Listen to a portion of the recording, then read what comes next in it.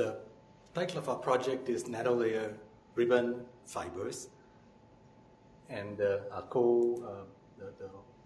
investigators are myself, Abby Whittington, and Randy Heflin.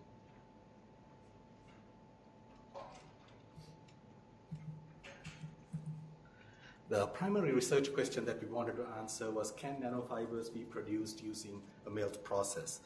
And the reason for wanting to do that is there's a strong interest in nanofibers because of their large surface areas, and their applications include infiltration, scaffolds for tissue engineering, or sensors. But all of the nanofiber work that has been done so far has focused on creating nanofibers from either solvent or water. With the use of solvent for creating nanofibers, there are problems or issues dealing with toxicity of the solvent, the environmental concerns, and the recovery of the solvent. In the case of water, there are limitations because you are limited to polymers that are water-soluble. So our research objective was to investigate the possibility of creating nanofibers using melt electrospinning. But even with melt electrospinning, there are some drawbacks because most of the work that has been done so far has shown that melt electrospun fibers do not contain nanofibers, but they have microfibers. And the reason for that is there is no solvent that evaporates during the electrospinning process. So even with melt electrospinning, there are some drawbacks. And so the approach that we have taken is to create layers within the fibers that are melt electrospun. So by creating layers within each electrospun fiber, now we can delaminate the layers and create fibers that are thin enough with increased surface areas, and therefore we now can get high surface area nanofibers using a melt electrospinning process. So the process for creating melt electrospun nanofibers is shown here. We have a schematic that's shown here, and the equipment that we have set up here. And I point that out as a highlight because we started out with an empty room. We didn't have any equipment at all. So we started out putting this equipment together for this concept. And so if you look at the schematic, we have two extruders that feed two different polymers into a multiplier system, and the layered melt streams are fed to a die. A die can be either a melt blown die or a melt electrospun die. And the reason I point out the melt blown die is that is probably a more scalable process. The difference is that when the melt is delivered to the die, you either have high voltage between the die and the collector that drives the fiber formation process, or you have high velocity air that drives the driving force for creating the fibers. So if you have high voltage between the die and the collector, you have melt electrospinning. If you have high velocity air between the die and the drum, you have melt blowing. But the fibers that are formed now contain layers, and the schematic of the layering process is shown here as it goes through each layer multiplier. So we have polymer A and polymer B that's cut and stacked and squeezed, and now the two layers become 4 layers. As it goes through the next layer multiplier, the 4-layer stream is cut, stacked, and squeezed, and the 4 layers become 8 layers, and the process continues on depending on how many layer multipliers you use. So in our process, we started out with a 3-layer feed block, and by this cutting and splitting and stacking process, we were able to get up to 1,027 layers, alternating layers within each single fiber. So the fiber itself is about 10 microns in diameter, but within that 10 micron diameter fiber, we can get up to about 1,000 layers using this process.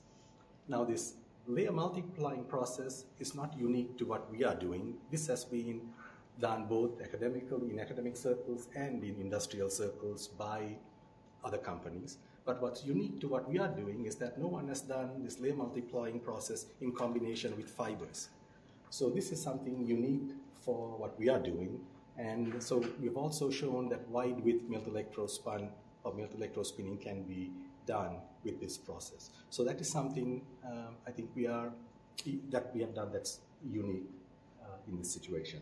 And the melt blown die was donated by 3M company, and that allowed us to get into melt blowing, which is a more scalable process compared to melt electrospinning.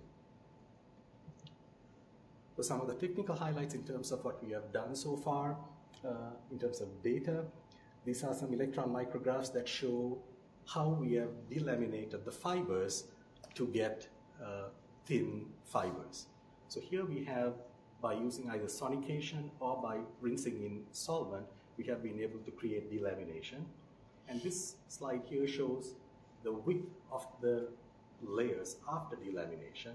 And the width of the fibers are approximately 5 to 10 microns in diameter. And that's actually the width, that's the diameter of the fiber, and that's what we would expect. But the thickness of each layer is about 200 nanometers, and that's where the nano part comes in. So here with 257 layers within each fiber, the thickness of the layers are about 200 to 250 nanometers, and we hope that we will be able to get thinner as we increase the number of layers within each fiber. But we've also found that when we rinse in chloroform, these flat ribbons tend to curl up into cylindrical fibers, which are approximately 200 nanometers in diameter. That was unexpected, and that's something we would like to explore if we can capitalize on controlling this process, which can then lead to cylindrical fibers, which could be hollow. We don't know whether it's hollow or not at this point, but that's something we need to explore to find out if we can use rinsing in a solvent or a suitable liquid to create these cylindrical fibers, which could be hollow. The smallest cylindrical fibers that we have obtained are about 60 to 120 nanometers. So that's getting into the nanoscale range and using a melt process. And so in terms of highlights, I think we have established a co-extrusion process for the creation of nanofibers, but I think it's more than that. We have created a process where we can not only create nanofibers, but also nanolayer films by changing the die.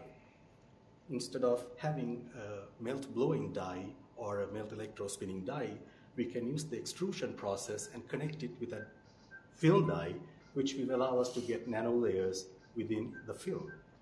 That, in combination with different polymer pairs, allows us to now create a wide range of polymer materials with different properties without having to synthesize new materials. And also now we have successfully transitioned from nanolayer melt electrospinning to melt blowing, which is a scalable process. In terms of funding, I think all of the funding that we has come through ICTAS, and I say that here also with key collaborations. Without the support of ICTAS, this work would not have been possible, particularly Roop Mahajan and Bob Moore, they helped get this off the ground. In terms of publications, we have presented this work at a few meetings, and we have submitted to nanoletters. We have filed the patent on melt electrospinning, and we hope to file another one on melt blowing in the near future. Key successes, I think one was kind of interesting because we had strong interest from Hollingsworth and Voss, one of the non-woven manufacturers. They are in Giles, also with Kimberly Clark, but I think we have pulled off a little bit from those interactions because I think there's a decision to proceed with maybe creating a startup possibility led by Dr. Mahajan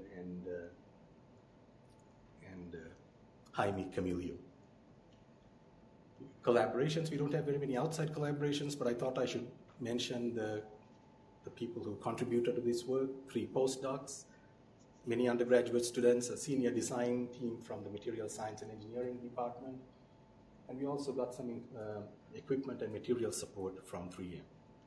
And again, the support of ICTAS was critical. Without the work, it wouldn't have been done. So with that, I will close.